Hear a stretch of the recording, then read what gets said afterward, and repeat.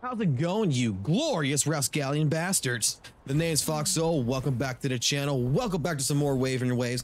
And if you haven't figured it out by now, it's all about Changli. The channel is going to be dedicated from this point onwards to my main waifu, to mommy, to the mistress of my heart. Today, we're going to be discussing a bit of an overview video all about Changli. I'm telling you right now, I am the most happiest person there is. I've been playing this character so far. I've been going through different things. We're going to go through some things with her in this video and just let you know this, to me, is absolutely the best unit in this entire game. Believe it or not. I don't care what anyone says. This is the best unit. So without further ado, let's get into the video.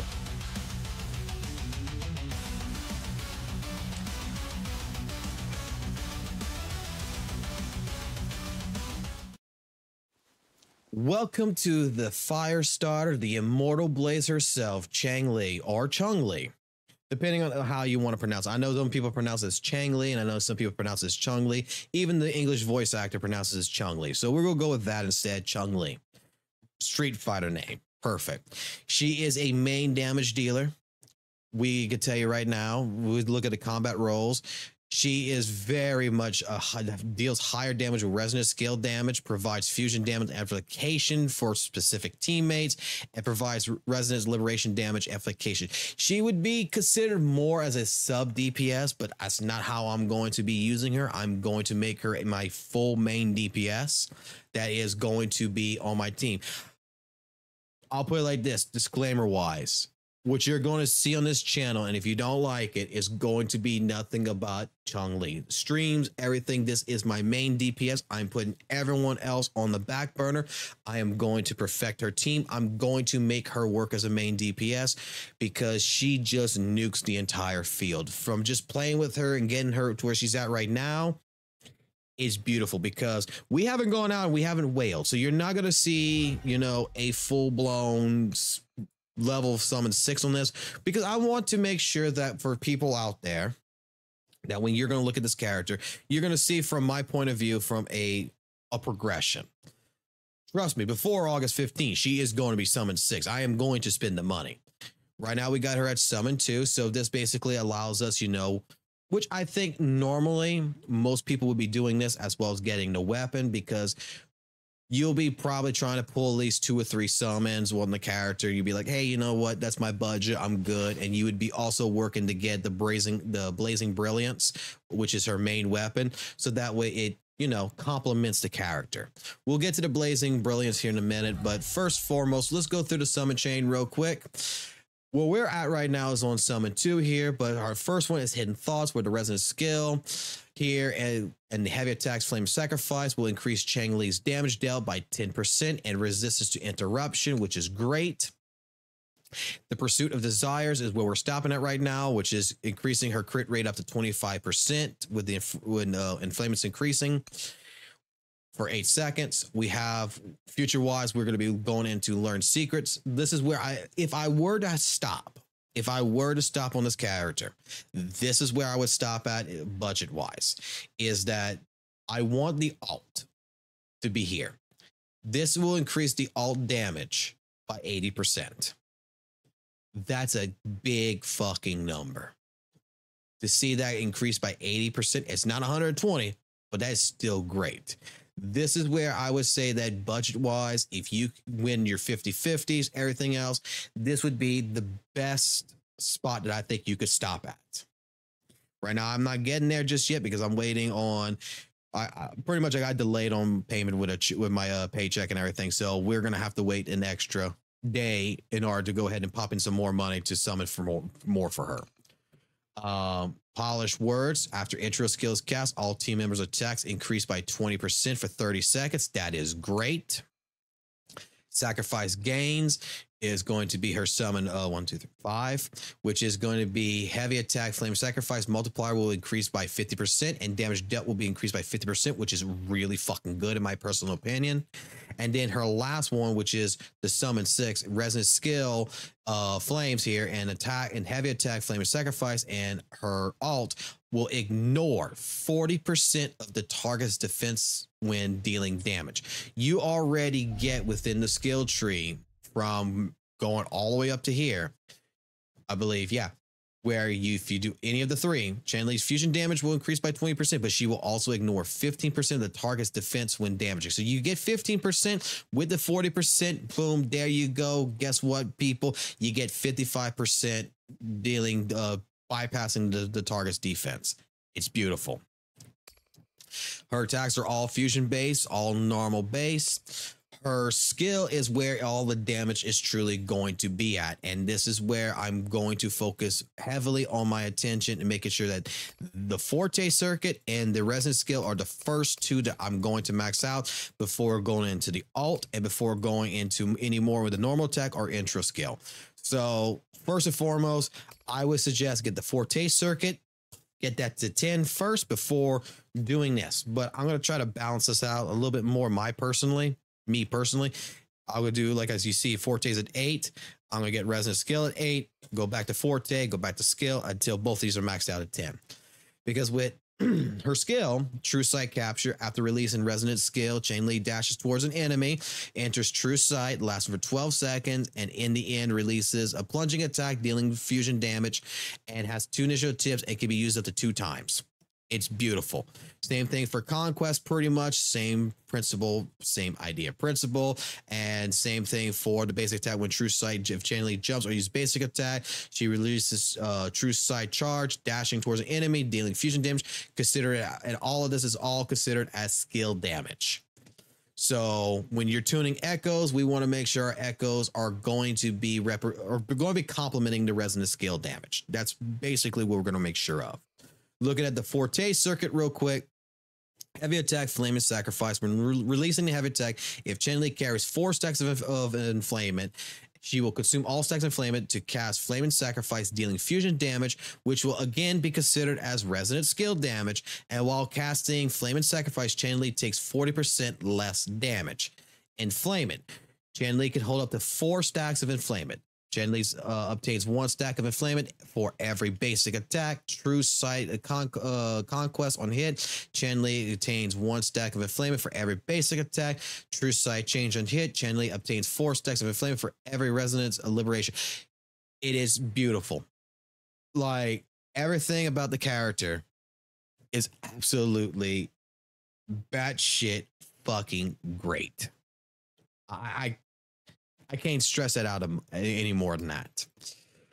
With the Forte circuit, second part right here, upgrade. Changli releases basic attack or basic attack True Sight for charge. Stack enflammement. Changli's fusion bonus, it will increase by 5%. And then all the way to the top, as we already discussed, this is where she'll get a 20% increasement as well as ignore 50% of the target's defense. These are all your basic, increased attack and increased crit rate.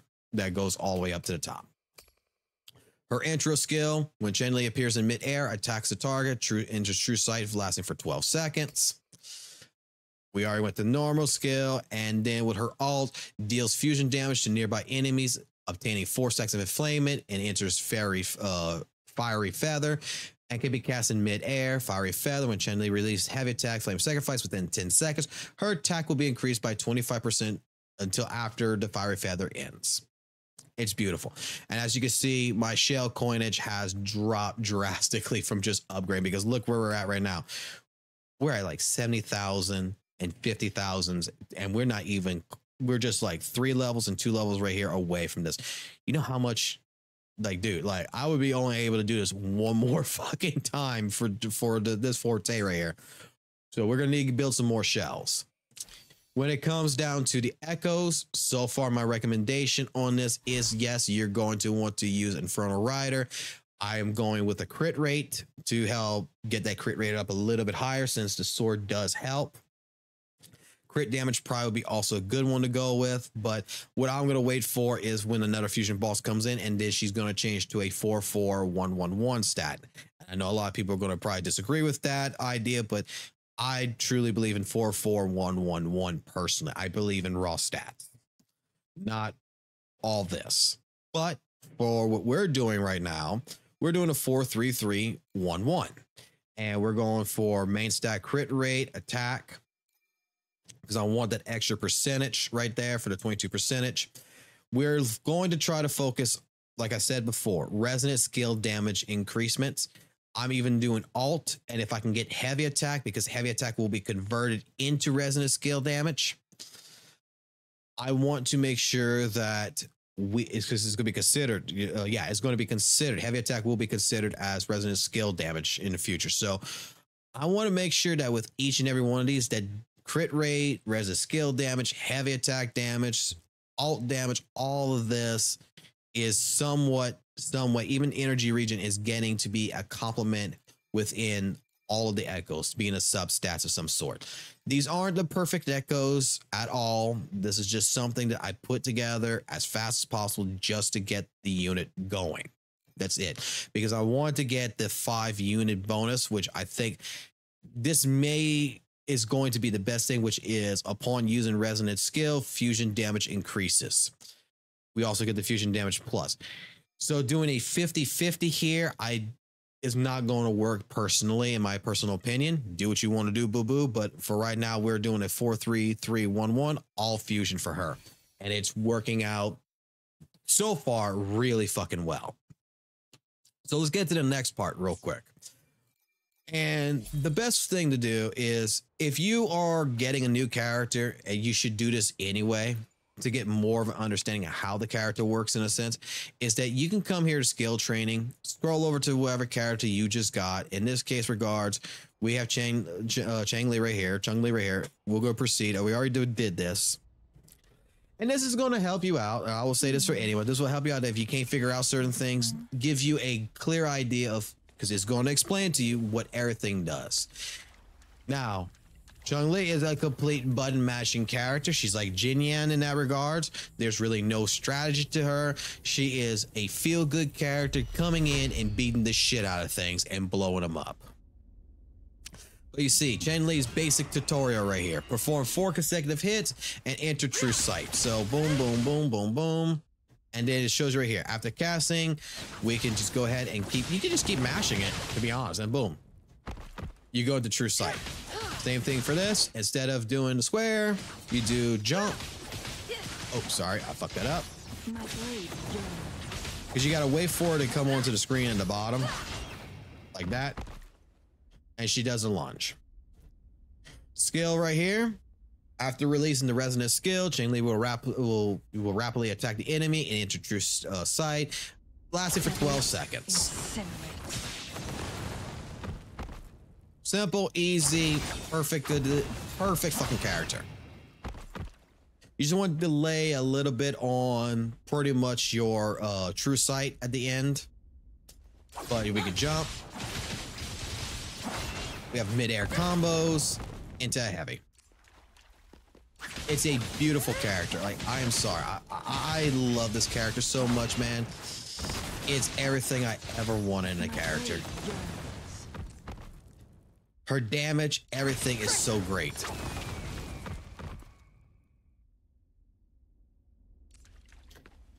With her alt, in particular, when we'll be dealing fusion damage, and we'll have 4 stacks of inflammation, and we'll enter the, the fairy state, the fiery feather state through here.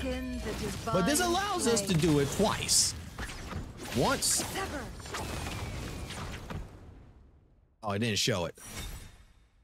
It didn't show it properly. I'm sorry. But basically, you could you do it once, and then if you don't hit the square button, you'll fuck it up.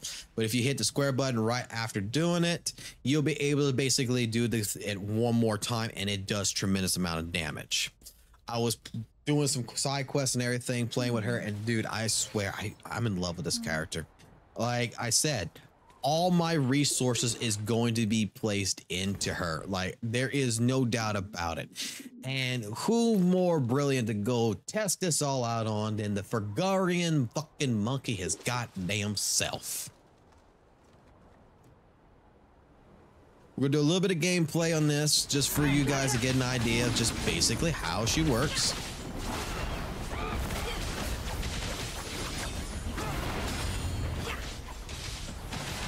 If the camera angle would work. Alt. This.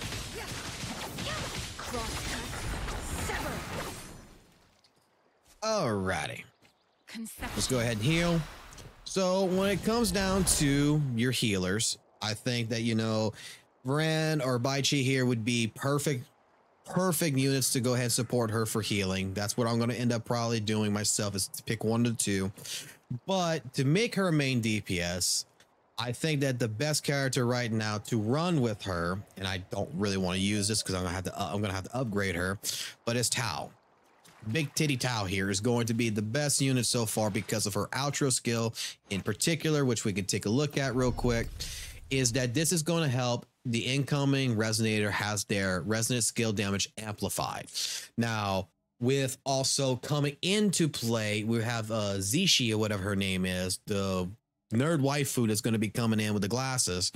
She's going to be also good, I believe, in that regards, because she's going to give you a 40% attachment, a 40% increasement on your resonant skill damage, which I'm reluctantly going to probably put that more on Jinshi because she is also a nuke, but I would think that she would also work well with Changli as well from what we've seen with the leaks.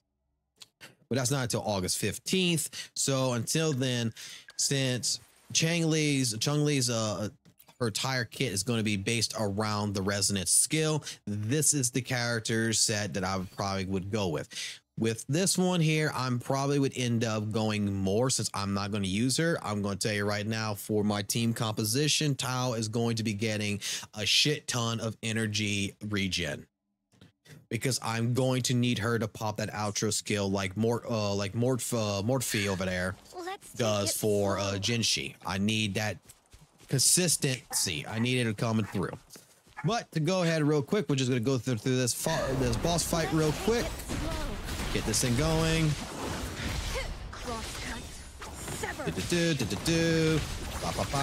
I got your back. Victory. I want to get my blade. This is what I really want to get real quick. Reliable. No biggie. Just a scratch. Come on, Fergarian monkey motherfucker. I don't have these characters built up in the regards. Oh, she died. That is not good. I was trying there because I don't have her built up, to be honest. And I'm not playing properly because I got dogs in the background barking, and I apologize for that. They're supposed to be quiet, but hey, we can do it some much, right? Whoop. All right. I want to build up the skill so that way I can bring her in. There we go. And you'll see the damage output that's going to come from this.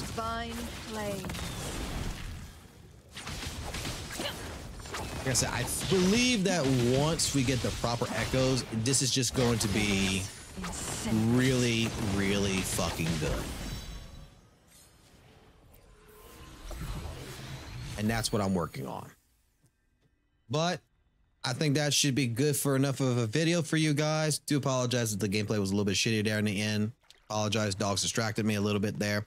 But until next time, guys, you know, I'll catch you on the flip side. And if you like the video, you like the channel, you like WutheringWaves, and you want to be part of a community, you want to help build a community and not be stuck with some of these other content creators that may, you know, treat you like a child. You want to come to a place where we'll actually work together, and I'll try to communicate with every single person. If you notice in my comment section, I try to respond to every single person that leaves a comment. By all means, go ahead, subscribe to the channel. If you got criticisms, even provide me those criticisms. All of it helps in all general. And if you love Changli just like I do, come on. Welcome to the new Changli channel. But again, guys, take it easy. I'll catch you on the flip side. And we do live streams here on YouTube. So I'll see you tonight if you do happen to see the video and do come on to the live streams. So take it easy. Have a good one. Peace.